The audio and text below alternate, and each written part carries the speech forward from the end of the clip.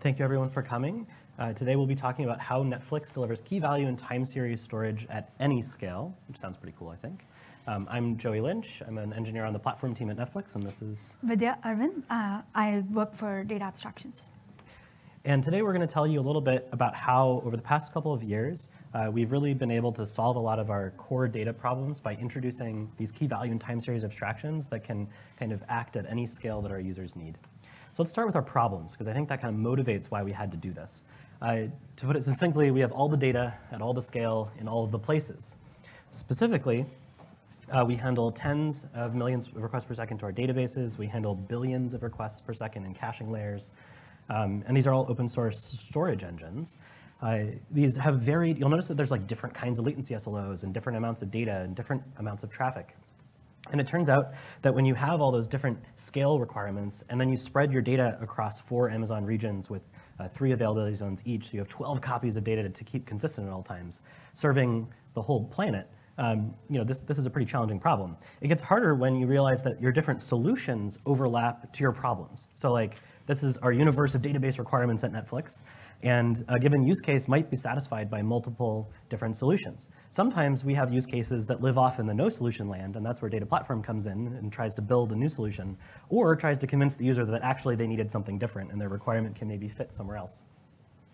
But it's not static, right? Like as use cases evolve, as over time, maybe they have more traffic because the feature is more useful, or excuse me, more used, or there's more storage as you take more time.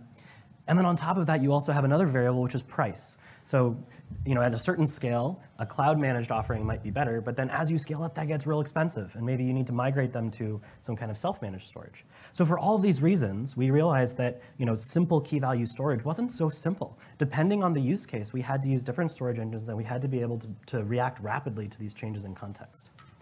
So what's the solution? That sounds like some problems. What's the solution? Well, the solution that we've deployed at Netflix are what we call data abstraction layers, which are essentially a layer of indirection. All things are solved by a good layer of indirection, right? Between the abstraction clients or the application servers and our storage engines. We abstract our clients from the storage engines. And today we'll be talking about 2 key abstractions we've rolled out over the past 2 years. The first being a key value abstraction, which exposes a multi-item map API on the left there. And then on the right, we're able to translate it to different storage engines, including different versions of those storage engines. So for example, this abstraction was key in our ability at Netflix to get off Cassandra Thrift. We basically had 2 storage engines on the right there, one for Thrift and one for CQL. But it's not just limited to key value storage. We also have done this for time series storage. This is like an immutable event store, handling potentially millions of requests per second, petabytes of state. And we're able to combine things like Elasticsearch for full time series search with Cassandra for the actual storage. So those sound like some interesting techniques, but how does that actually work? And for that, Vidhya is gonna show you the key concepts here. Thanks, Joey. I'm going to just talk about some key concepts. After that, Joey will introduce APIs and storage layer, how we formatted the storage layer for this use cases. First concept I'm going to introduce is idempotency token. So systems fail, and when the systems fail, you need to rewrite the data. Can you rewrite safely?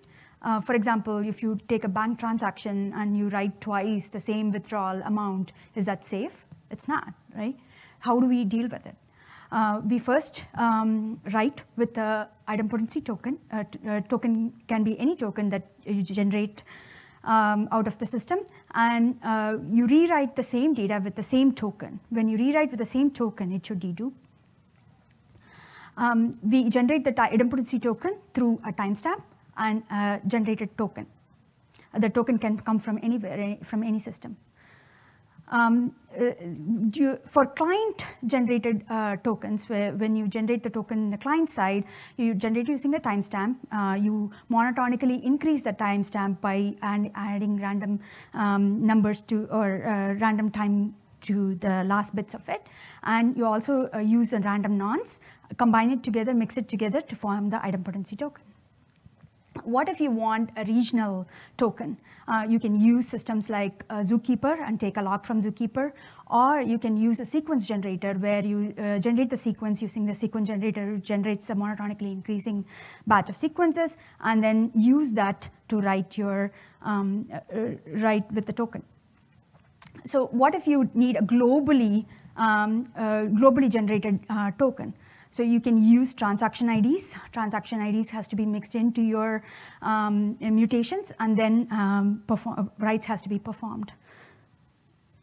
So if we lay out all the things that we talked about tokens, from client to a globally created token, if we lay out with client generated is more reliable, whereas globally generated is more consistent, but because of the network hops that it has to do, it's less reliable. At Netflix, we use client-generated one. We recommend client-generated ones in most cases, and in some cases, we use regionally generated zookeeper logs or sequence generators. We stay away from globally generated tokens. We talked so much about clocks. Have we measured it? Across our Cassandra fleet, 25,000 VMs, we ran a script which measured our time. And clocks have drifts, clocks have queues. Joey has written a good memo about it. You can go read about it. And most of the time, we saw less than 1 millisecond of clock drifts. In EC2. EC2. So the next concept we're talking about is chunking. So when we have a small amount of data, small payloads, like 1 MB of data, we don't have to do anything. Just write it to the database, we are fine. What if you have a large payload, like it's 30, 40, 100 MB of data? We need a chunk. So during the write path, we first take the payload, chunk into 64 kilobyte chunks, and then we write it to the stage it to the server, right? We stage it, we don't commit it. But after you write all the chunks to the server, you take the chunk 0, you create a chunk 0 with all the information that you need to perform the commit, and then commit chunk 0. Chunk 0 validates your commit. Here, I'm talking about the same thing. Take the payload, chunk it, create an item out of it with has chunk number in it. Here, you can see that we are using idempotency token. You perform writes per page. We do 2 MB pages, 2 MB of chunks per day per page. Why a page?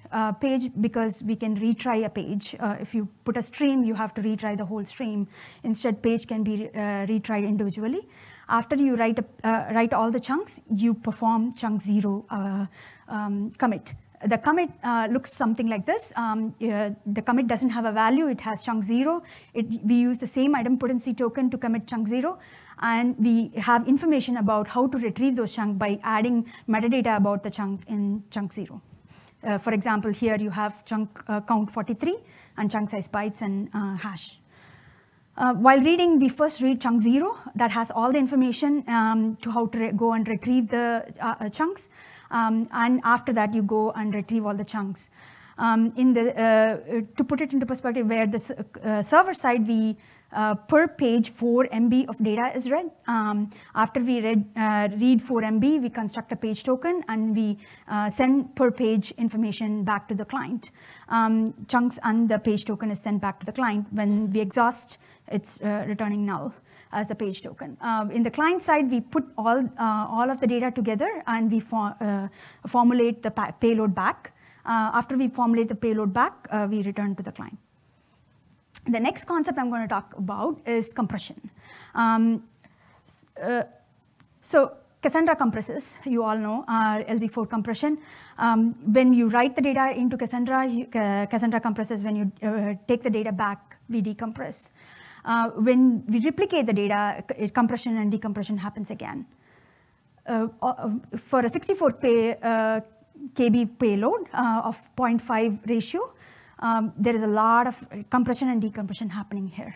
Instead, what we can do is to compress client side. In client side, if you compress all the, we save in commit logs, GC allocations are low, we save in disk and network IO. Overall, we save up to 300% of compression, decompression. Have we measured this? Yes, we've enabled compression in one of our use cases. If you ever use Netflix search, Napa powers Netflix search, and they store JSON payloads. And when we compressed, it compressed from 175 kilobytes to 44 kilobytes. It uses LZ4 compression. It's overall been of 75% reduction. The next concept I'm going to introduce is pagination. We talked about how to store the data until now. How do we retrieve the data from Cassandra, right?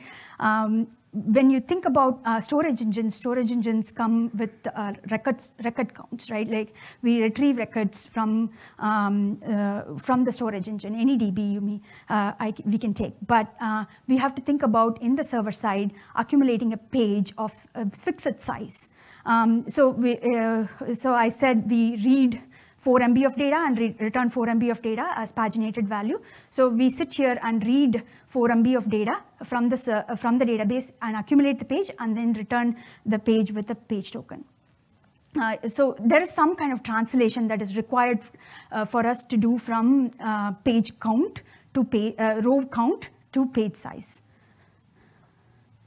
So the next concept I'm going to introduce is adaptability, right? When we sit and read those 4 MB of pages from Cassandra or any other databases and accumulate the system, it is possible that we are doing multiple round trips, or a single round trip should be able to fill up the 4 MB of data, right?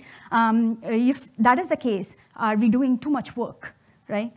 You might be doing, for large payloads, you might be retrieving a lot of data and throwing away all of the data before sending that to the client. Instead, if you can manipulate the fetch size while retrieving the data itself, you're fetching less data and doing less work to send it to the client. So here we are adapting to the payload size and the data that we are reading by manipulating the data, page tokens.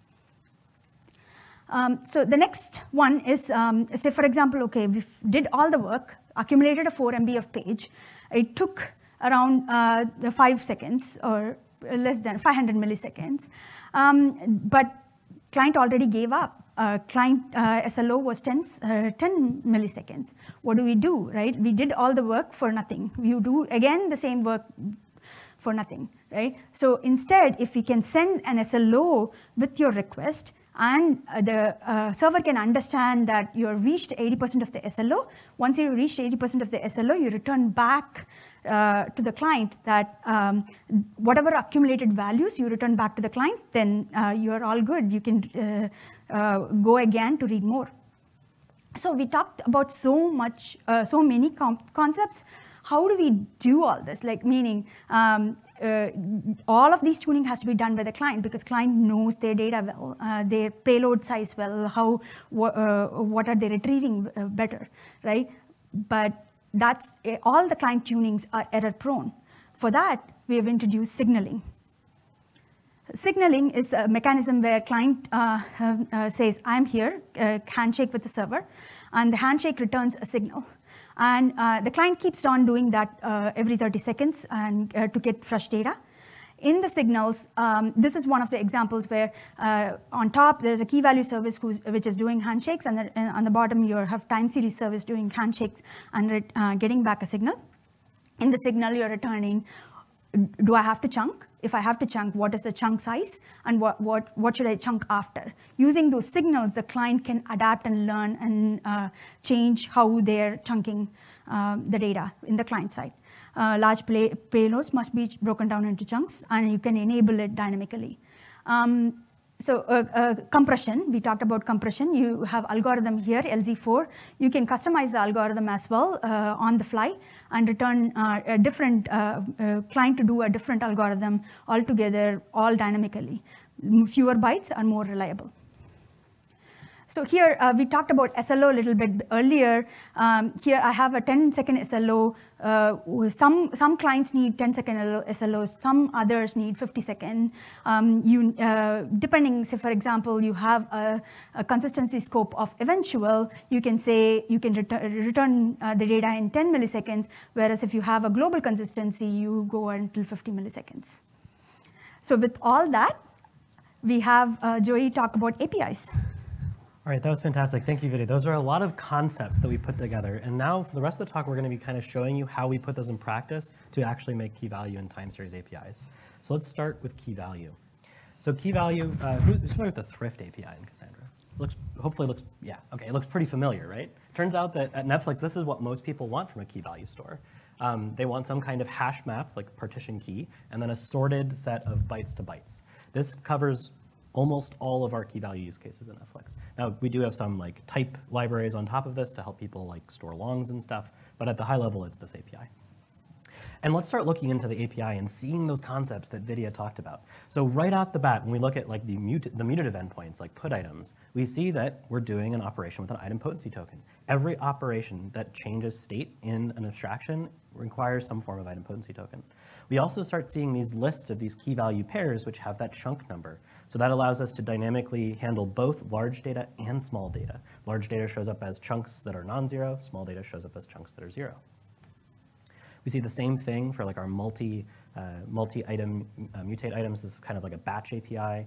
And the really nice thing here is that from a user's perspective, using this API, they don't have to think about like, well, as long as I create a list of operations, they apply in the logical order that I think. So for example, if I delete a record and then insert a bunch of items, that happens in the logical order, and then the abstraction can translate that to Cassandra's timestamps, last rate wins, using the idempotency token and ordering after that.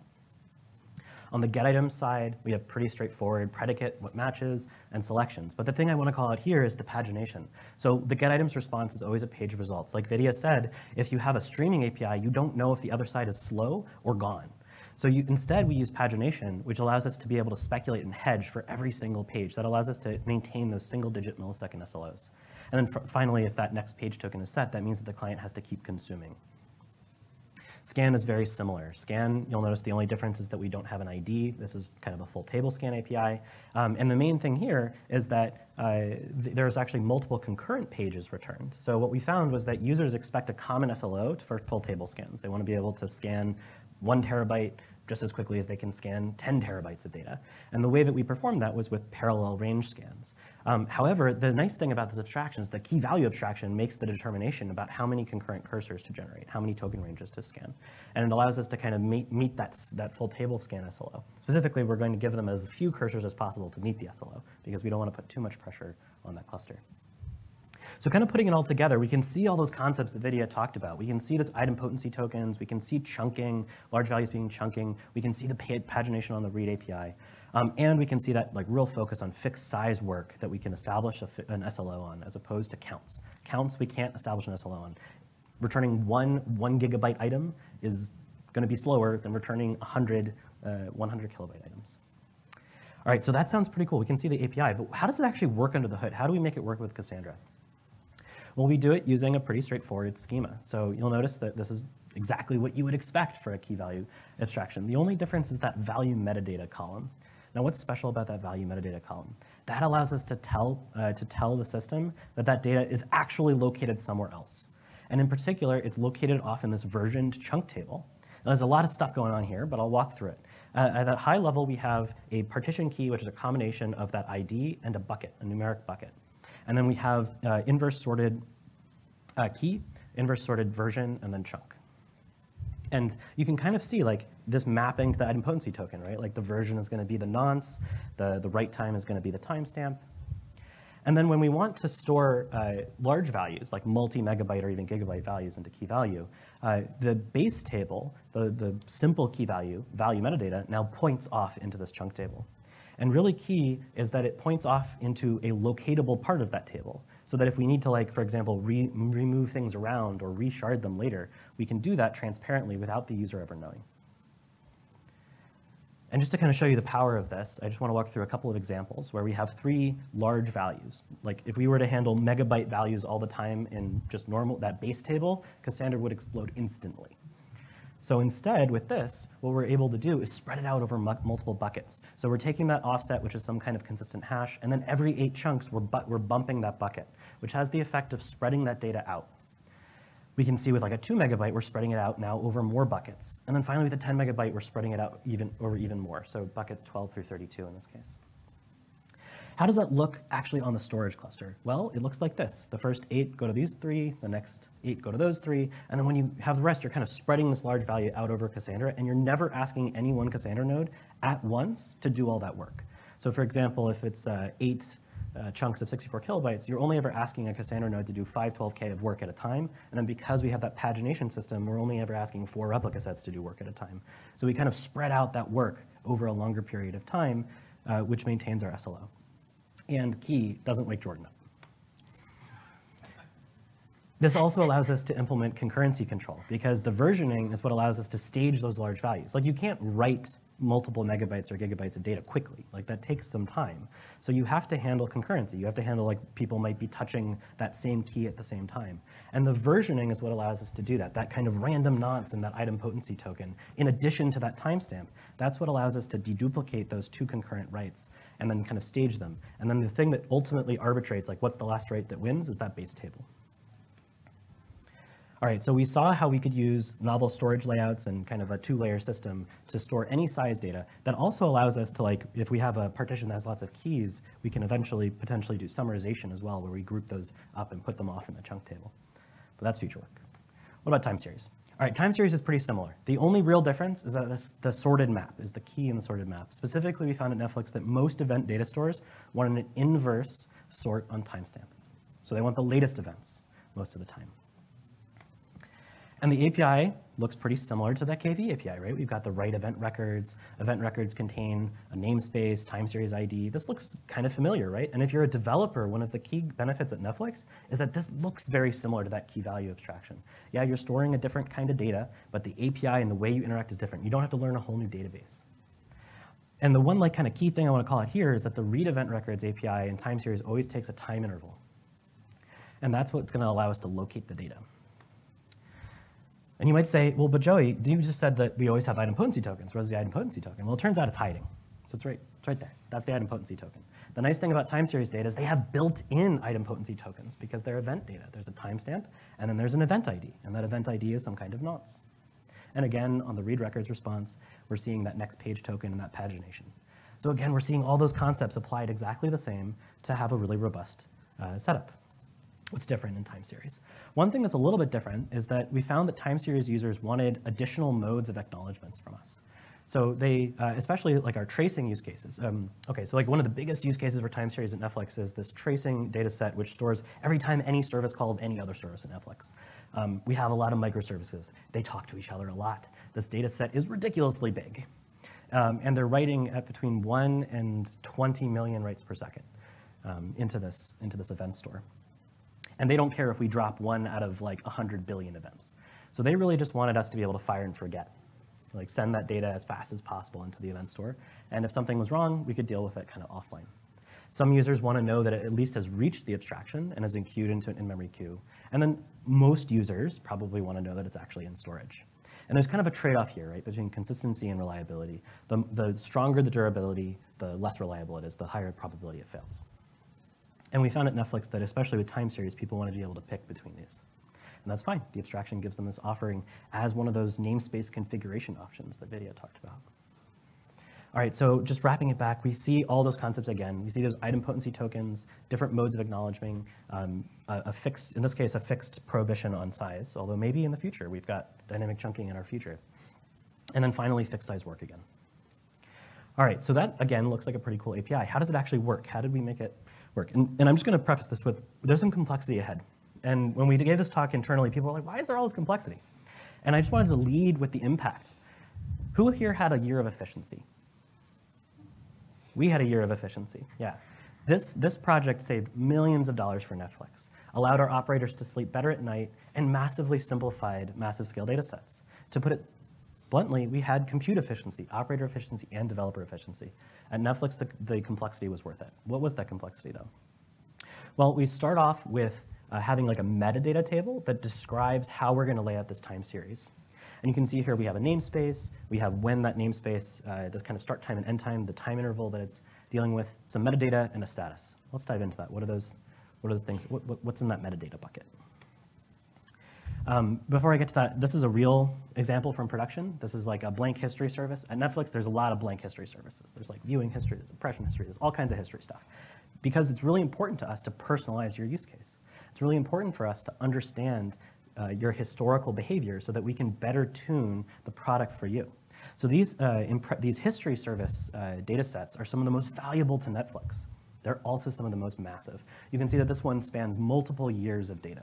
And you can see on the right there that we have this little like status column. Is it active? Is it deleted? Is it closed? What do those statuses mean?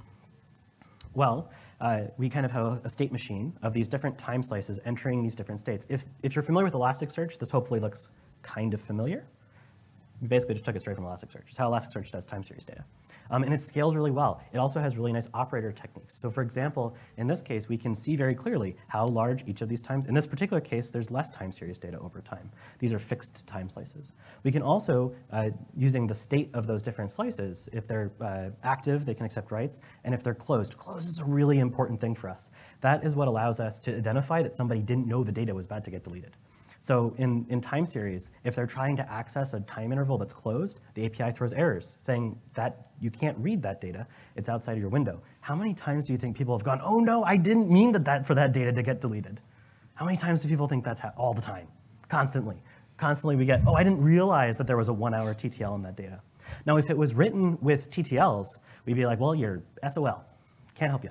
Your data's gone. With this, we just go, oh, it's back and active, and we've changed the lifecycle policy. So this has some pretty significant operability advantages for us. Number one, we can push our clusters a lot further. Because we're doing retention with these tables instead of with compaction, we can finely tune the retention policy, and we can drive our clusters up to 80 or 90% disk full. Millions of dollars. Super high impact.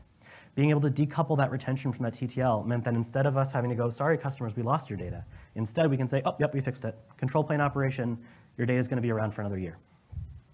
And then finally, it allows us to decouple background operations like compression and compaction. For example, we can use really aggressive Z-standard compression on those older tables that aren't being read a lot. It's extremely impressive work, and I'm really proud of the team. Pro tips, some things we ran into this. Well, it turns out when you add DDL into the hot path of an abstraction, Jordan gets sad.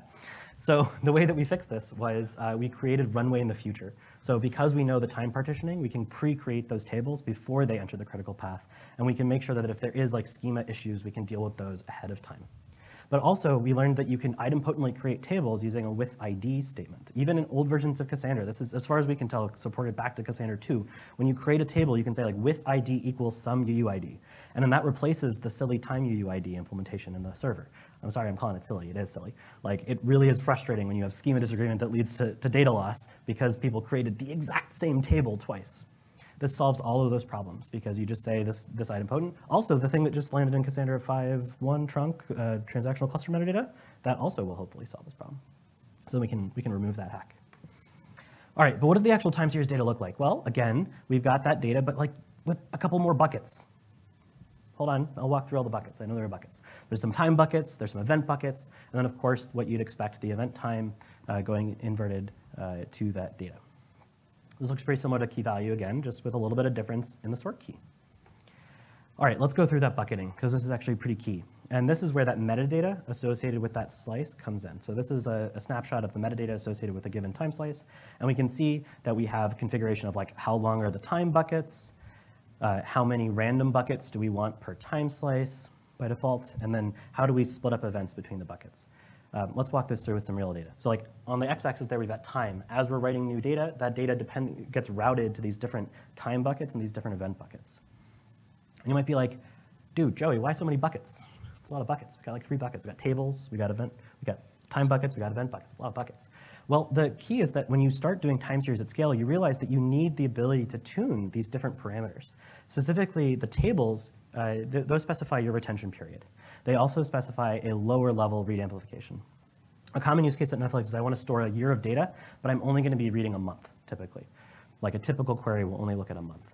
And that's what time buckets are for. They allow us to control that read amplification. And then finally, sometimes, even with that first 2 levels of sharding, you end up with really large time series. Like, we like to think people who just sit there and constantly watch Netflix. Either that or they're sharing their account, one of the 2. And for those users, we need to be able to dynamically shard out that wide partition using random event buckets, kind of like the key value chunking design. So with that, I want to hand it back to Vidhya to close us out with a couple of success stories, things that have gone well. Yes, thanks, Joey. That was a great overview of the APIs and storage engine.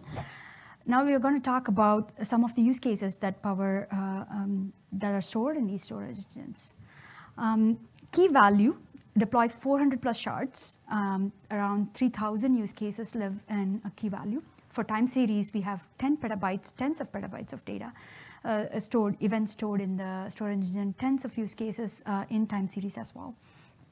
Cloud saves, one of our gaming use cases, all the game data when you play games and you move from one device to another and you want your game to resume in another device, metadata about the game and how you are playing with the games. All of that is stored in cloud saves. It has data payloads which are sizing from 30 to 300 megabytes in size. The user calls the metadata and updates the game progress. It is primarily this use case is enabled by chunking and compression that we talked about earlier. Tracing, Netflix tracing, as Joey mentioned, distributed tracing. Every microservice pushes some data about what they're doing into the tracing shard. It's a time series data. Thousands of services send their IPC traces to the time series data. It is around 1 to 2 petabytes of uncompressed data. It's all immutable data. It's thrown away and TWCS. And all the strategies that Joey talked about is being applied in the tracing data. The last one I'm going to talk about is a profile level user interaction. It's called Fluid. Per video, per profile, all the plays, pauses, and stops, all the events that you interact with at Netflix, it stores that data. There are two kinds of data in Fluid. One is the key value. It actively stores all your sessions, live sessions. You stop and play back. That is coming from Fluid. And it also has session history data. All the things that you did in a particular session is stored in time series data. It has 800K writes per second for key value and 10K writes for time series. 150K reads in key value and 80K reads in time series with the 8-hour TTL for key value and 1-year TTL for time series. It's tuned heavily for writes. Write operations are heavily tuned. With that, what are we going to do for the future? We have some very innovative things coming up. One is summarization. Somebody talked about wide rows or wide partitions earlier. With wide partitions, we also have the same problem. Some of the queue use cases that we're dealing with have wider partitions, and it's ever-growing partitions. Device key and the device ID per user is ever-growing as well. So for that, we need summarization. We have to chunk the data and store the wide partition as summarized data. That is not enough. We need to reshard the data. If it is ever growing, some buckets or fixed number of buckets are not enough. We need to reshard as well. Dynamically resharding and compare and swap. Everybody needs put if absent, compute if absent, compute if present. How do we do all of these operations using Cassandra? Compare and set is the way to go. There are other things as well. We talked about compression.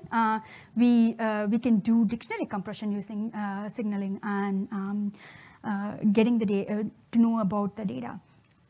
With all that, that's all we have. If you have any questions, we can take that now. Yeah, the future's bright.